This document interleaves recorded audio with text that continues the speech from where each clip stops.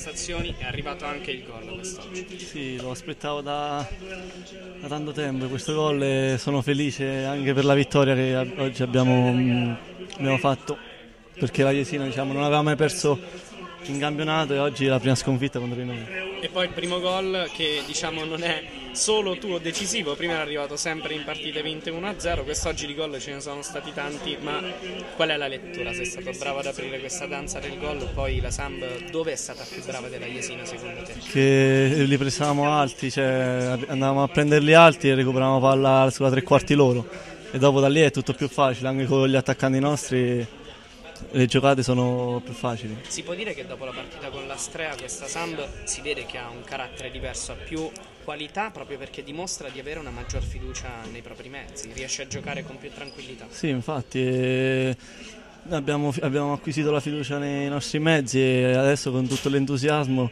dobbiamo sempre migliorare ogni domenica e diamo sempre il meglio ogni domenica, sperando sempre di vincere. E ora è arrivata anche la testa della classifica. Sì, però non ho visto le altre partite, gli altri risultati, però noi pensiamo domenica per domenica, cioè ci concentriamo partita per partita, pensiamo a domenica prossima. Insomma, ora la testa è solo sul Celano. Sì. Grazie Carlo.